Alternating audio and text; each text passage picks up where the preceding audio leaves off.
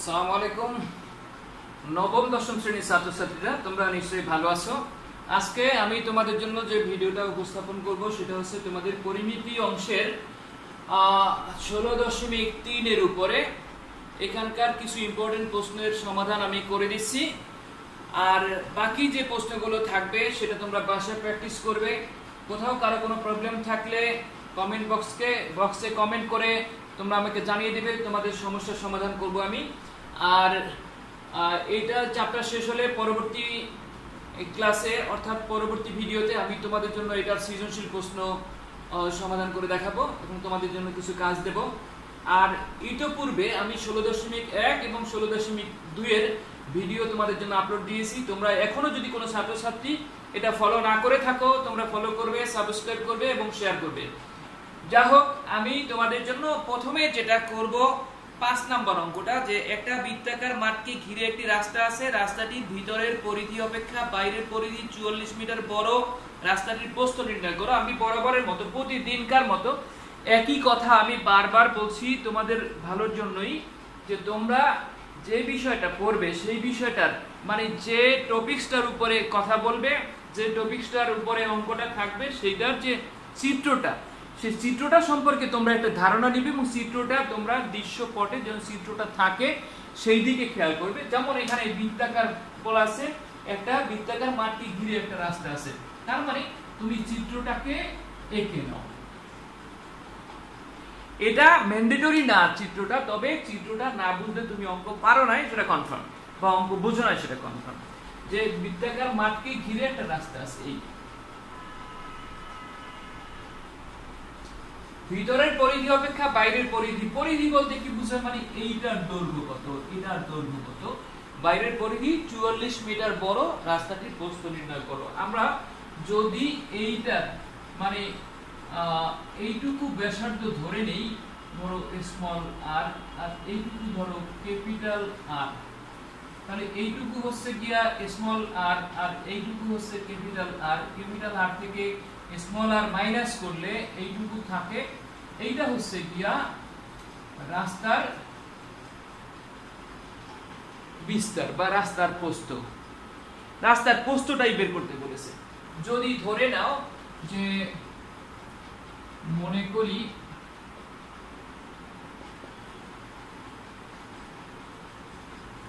মাঠের ভিতরের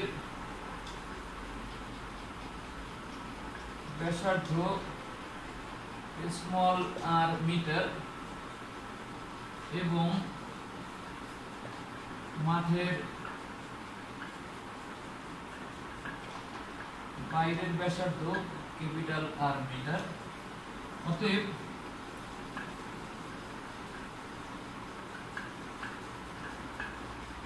রাস্তাটির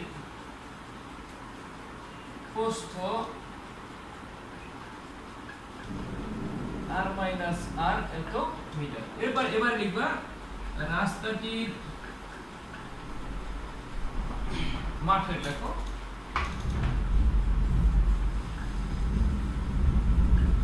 মাঠের ভিতরের পরিধি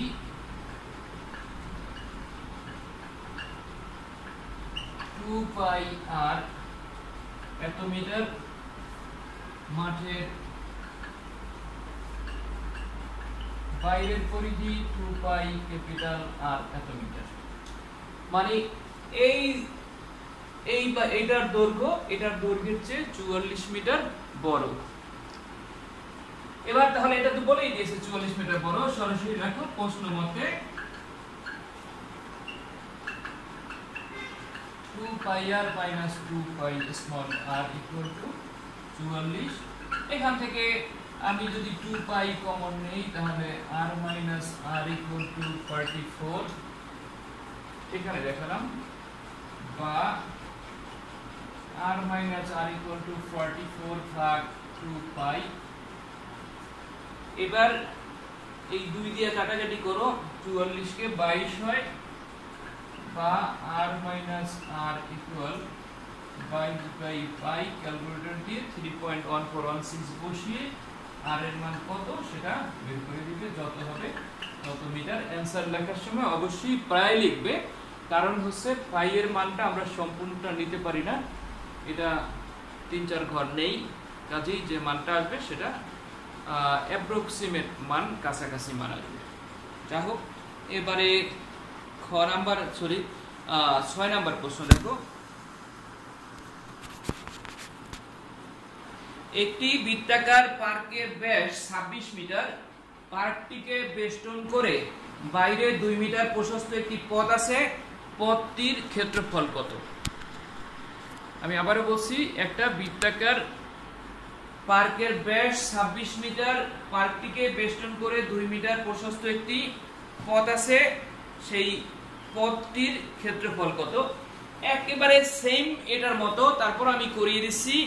প্রথমে বলছে একটা বৃত্তাকার পার্কের ব্যাস 26 মিটার, ধরো এইটার ব্যাসই হচ্ছে 26 মিটার, ব্যাস বলতে বোঝায় এটাকে পুরোটা। পার্কটিকে বেষ্টন করে একটা 2 মিটার প্রশস্ত একটা পথ আছে, এইটা হচ্ছে পথ। এই পথের ক্ষেত্রফলটা কত, মানে এই জায়গাটার ক্ষেত্রফলটা কত সেটা আমরা বের করব। তাহলে প্রথমে বলা আছে একটা বৃত্তাকার পার্কের ব্যাস 26 মিটার, এর ব্যাসার্ধটা কত হয় আমরা বের করি। ব্যাসার্ধ মানে এই অর্ধেকটা, তাহলে 26 যদি হয় পুরোটা, তাহলে অর্ধেক হবে 13, এখানেও 13। আর বাইরে 2 মিটার প্রশস্ত একটা পথ আছে, তাহলে এইটুকু হচ্ছে 2 মিটার প্রশস্ত পথ, তাহলে এইটুকু, তাহলে পথ সহ ব্যাসার্ধ কত হবে? 13 যোগ 2 15, তাহলে এইটুকু হতে পারে 15, হতে পারে না, হবে 15, আর এইটুকু হচ্ছে 13। কাজে আমরা যদি পুরোটার ক্ষেত্রফল বের করি, পুরোটার ক্ষেত্রফল থেকে ভিতরের ক্ষেত্রফলটা বের করি, যদি মাইনাস করে তাহলে পথের ক্ষেত্রফল বের হয়ে যাবে। আমরা লিখে ফেলি যে দেওয়া আছে বৃত্তাকার পার্কের ব্যাস 26 মিটার,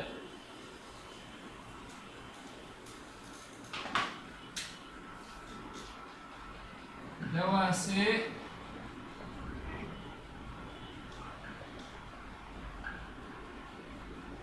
বৃত্তাকার পার্কের ব্যাস 26 মিটার, অতএব বৃত্তাকার পার্কের ব্যাসার্ধ কত? ব্যাসার্ধ ধরো স্মল r ইকুয়াল টু 26/2 মানে 13 মিটার। তাহলে বৃত্তাকার পার্কের ক্ষেত্রফল কত হবে? ক্ষেত্রফল হচ্ছে পাই আর স্কয়ার, এত বর্গ মিটার, পাই ইনটু 13 স্কয়ার, এত বর্গ মিটার। এবার পথের বিস্তার দেওয়া আছে, পথের বিস্তার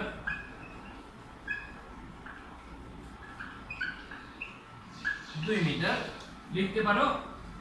অতএব পথ সহ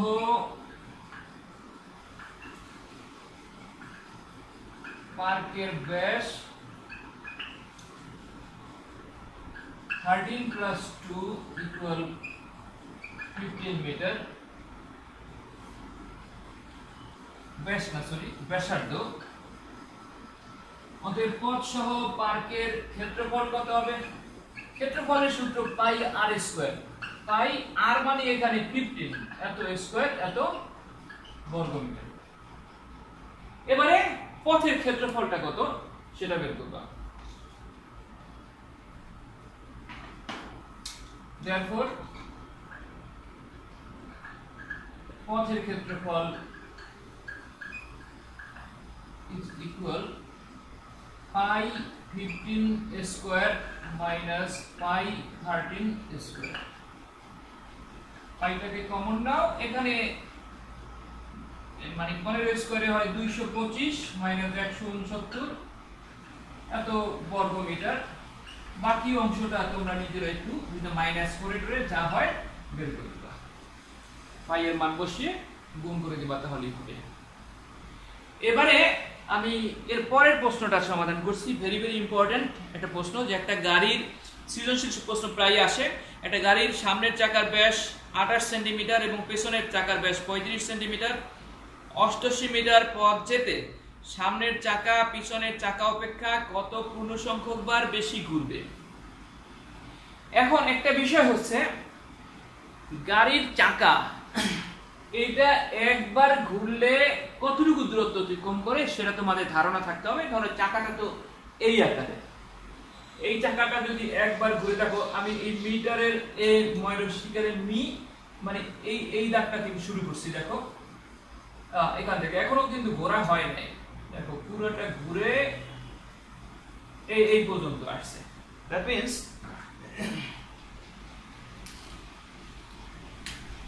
হ্যাঁ এইটুকু দেখো তো, এই তাহলে এইটুকু আসছে একবার ঘুরলে।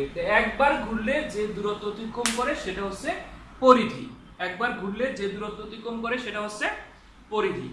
তাহলে আমরা করি যে এখানে বলছে যে গাড়ির সামনের চাকার ব্যাস 28 সেন্টিমিটার, পিছনের চাকার ব্যাস 35 সেন্টিমিটার। দ্যাট মিন্স সামনের চাকাটা একটু ছোট, পিছনের চাকাটা বড়। 88 মিটার পথ যেতে সামনের চাকা পিছনের চাকা অপেক্ষা কত পূর্ণ সংখ্যক বার বেশি ঘুরবে, কয়বার বেশি ঘুরবে সেটা বের করতে বলেছে।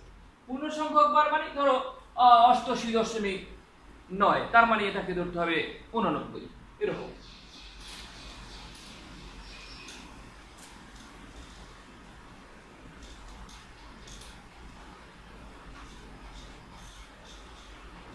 প্রথমে 88 মিটারকে আমরা সেন্টিমিটারে প্রকাশ করে নিই। কয় নাম্বার এটা? 7। 88 মিটার is equal 88 into 100 এতো সেন্টিমিটার, 8800 সেন্টিমিটার।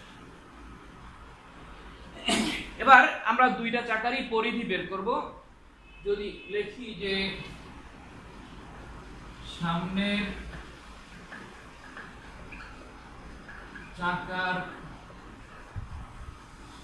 ব্যাস 28 সেন্টিমিটার, therefore সামনের চাকার ব্যাসার্ধ কত? ব্যাসার্ধ হচ্ছে, আমি স্মল আর লিখলাম, 28/2 equal to 14 সেন্টিমিটার। therefore সামনের চাকার পরিধি 2πr এত সেন্টিমিটার। মান বসিয়ে দাও, 2 into 3.1416, আর এর মান হচ্ছে 14 এত সেন্টিমিটার।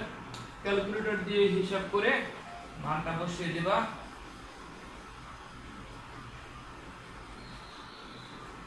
2 into 3.1416 into 14 আসছে 87.9648 এত সেন্টিমিটার।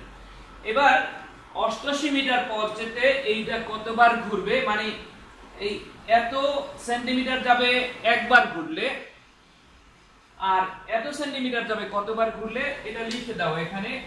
অতএব 88 মিটার পথ যেতে সামনের চাকা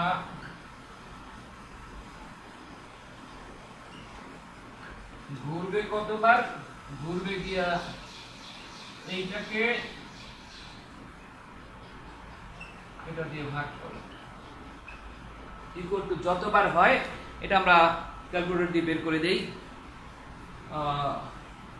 8800 ভাগ 87.9648 সমান 100.04 বার,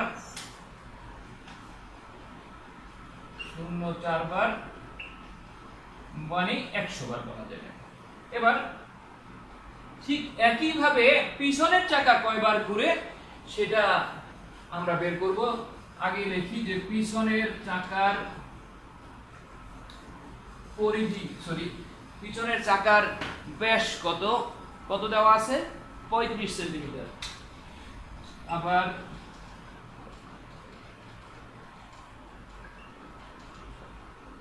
পিছনের চাকার ব্যাস 35 সেন্টিমিটার। therefore পিছনের চাকার ব্যাসার্ধ কত হবে? ব্যাসার্ধ ক্যাপিটাল আর লিখলাম এটাকে 35/2। এবার পিছনের চাকার পরিধি কত? পরিধি হচ্ছে 2 পাই ক্যাপিটাল আর এত সেন্টিমিটার, 2 * 3.1416 ইনটু আর এর মান হচ্ছে 35/2 এত, 2 কাটা যায়, 35 ইনটু 3.1416 এ যা আসে 35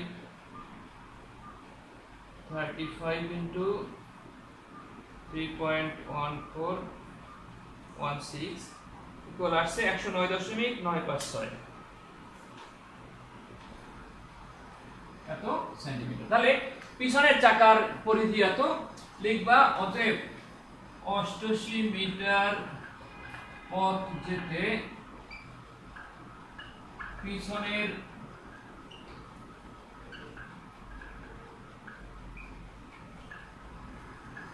চাকা ঘুরবে কয়বার? এত ভাগ 109.956 এতবার। এতে কত আসে দেখো, 8800 ভাগ 109.956 তাতে আসছে 80.03 বার। 80.03 বার, মানে এটা 80 বার আর আগেরটা ছিল 100 বার। তাহলে সামনের চাকা পিছনের চাকা অপেক্ষা কয়বার বেশি ঘুরবে? লিখবা অতএব সামনের চাকা